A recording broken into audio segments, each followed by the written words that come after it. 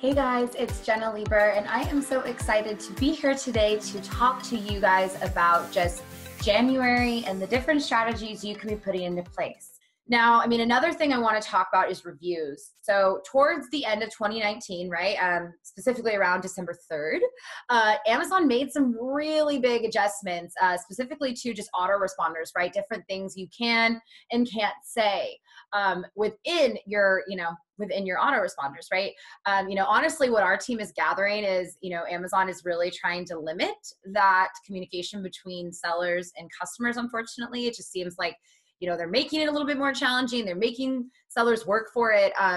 So they're really just trying to clean up that communication from just what our team has seen. So, autoresponder updates, for those of you that don't know about it, you can't include any links.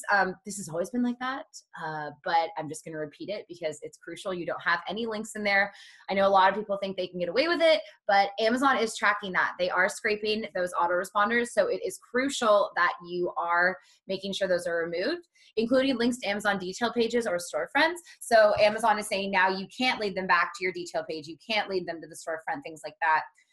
Marketing messages or promotions. So you can no longer say, hey, you purchased this product, go ahead and reuse this code right here to purchase this product right here, etc. No promotional language can be in your autoresponders going forward.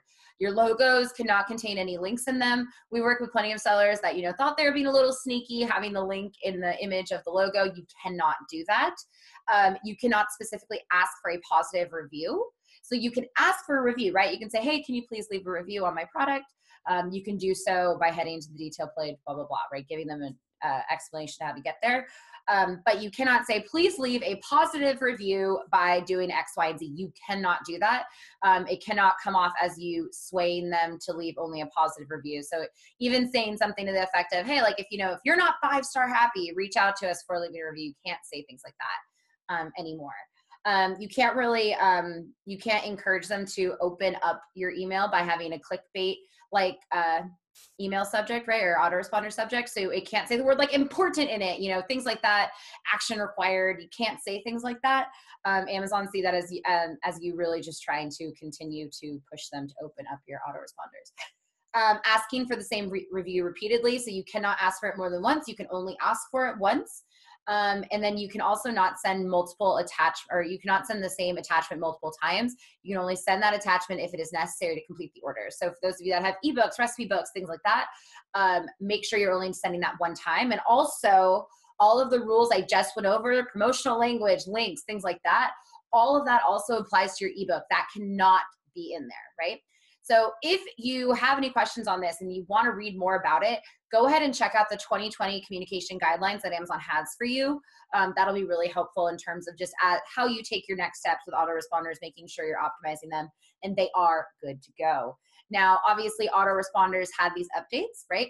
And with these updates came a new feature for Amazon called Request a Review button, which is located in every single order detail that from purchases from sellers, right? Or sorry, from customers.